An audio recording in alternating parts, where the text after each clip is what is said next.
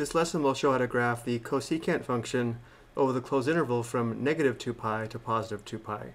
To better understand the graph of the cosecant function, since cosecant x is equal to the reciprocal of sine x, or 1 divided by sine x, wherever the sine function is equal to 0, the cosecant function is undefined, and the cosecant function will have a vertical asymptote wherever the sine function is equal to 0.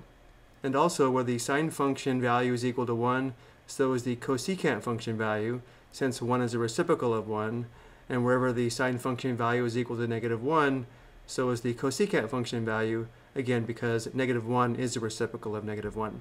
Let's take a look at the graph using Desmos.com. As I increase a from negative 2 pi to positive 2 pi, we will see the graph of the cosecant function.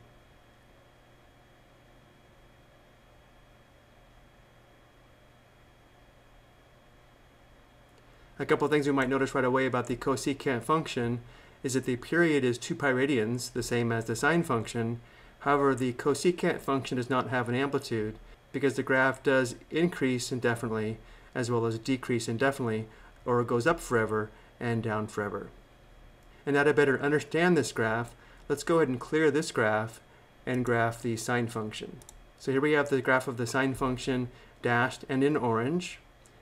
And again, where the sine function is equal to 0, the cosecant function will have a vertical asymptote, which means the cosecant function will have a vertical asymptote at x equals negative 2 pi, x equals negative pi, x equals 0, x equals pi, and x equals 2 pi. Let's go ahead and graph these vertical asymptotes.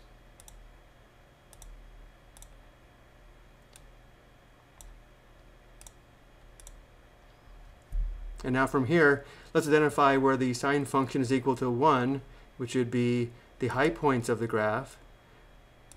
And wherever the sine function is equal to 1, so is the cosecant function, and therefore these 2 points will be on the graph of the cosecant function.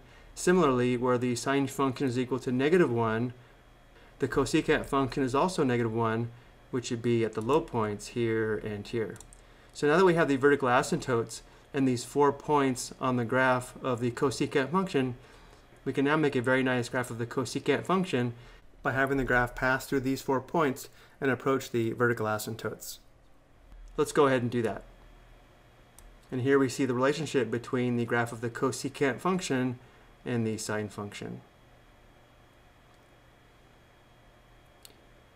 Notice where the sine function is concave down, the cosecant function is concave up, and where the sine function is concave up, the cosecant function is concave down. Now, if we did want to find some more points on the graph of the cosecant function, we can use the fact that we know that the sine function values and the cosecant function values are reciprocals of one another. So for example, we know at x equals pi over 6, the sine function value is equal to 1/2, and since the reciprocal of 1/2 is 2 over 1 or 2, the cosecant function value of pi over 6 is equal to positive 2. Looking at the graph, here's the point on the sine function, and here's a related point on the graph of the cosecant function. Similarly, at x equals 5 pi divided by 6, the sine function value is 1/2, and therefore the cosecant function value is equal to positive 2, which would give us this point on the graph of the sine function and this point on the graph of the cosecant function. So again, we can find additional points on the graph of the cosecant function based upon our knowledge of the sine function. I hope you found this helpful.